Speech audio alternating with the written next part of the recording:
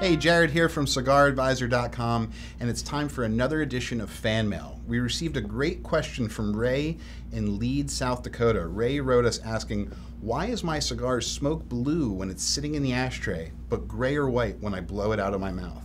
A keen observation, Ray, and the answer is deeply rooted in science. It has to do with the way light interacts with the particles in the smoke before and after they've been introduced to water molecules inside of your mouth.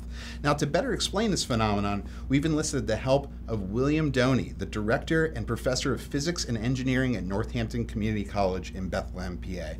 How's it going, William? It's going well, Jared. How are you? Nice to meet you. Nice to meet you. So, what's causing this? Why is it blue when it's coming off the ash by itself, and then coming out of my mouth, it's white? Well, it really has to do with the way we see things in general. We either see things as the light, like the sun, or a light bulb, or we see them reflecting light from the sun or a light bulb. Right. So I usually in class talk about why is the sky blue and clouds are white, because it's very similar to what we're seeing here in the cigar. When light, which is coming from the sun, is white, it's made up of all the colors of rainbow, the Roy G. Biv, if you learned that in middle school, red, orange, yellow, green, blue, indigo, violet.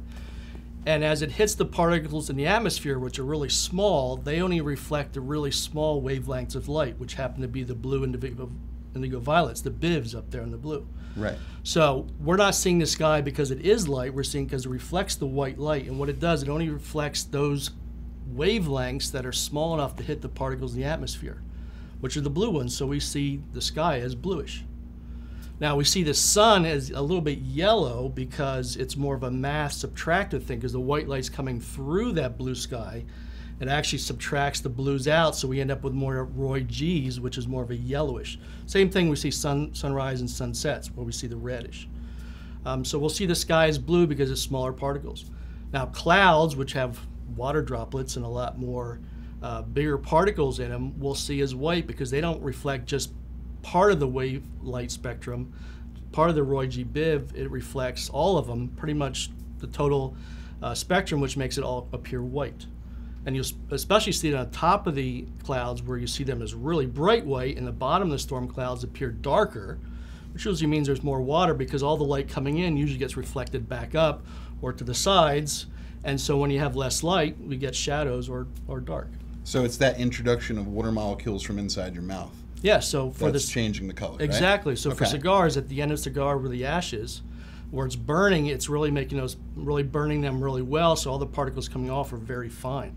Been burned really well, so it's more like an atmospheric reflection or scattering, so it hits that, they look a little bluish. Now when we inhale that, or one would inhale that and exhale, they gather some of the moisture.